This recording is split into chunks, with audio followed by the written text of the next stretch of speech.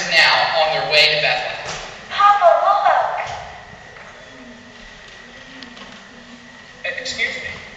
Are you traveling to Bethlehem too? Please excuse our appearance. It's been a long journey, and we are weary from traveling. This is our second journey in a very short time.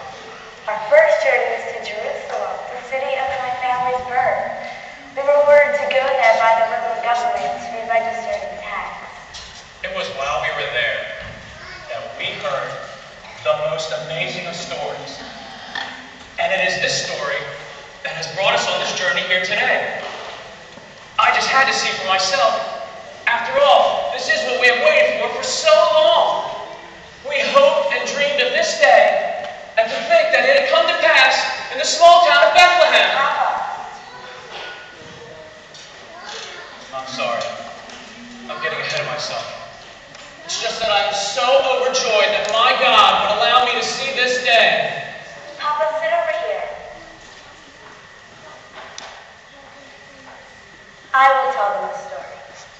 Let me start at the beginning.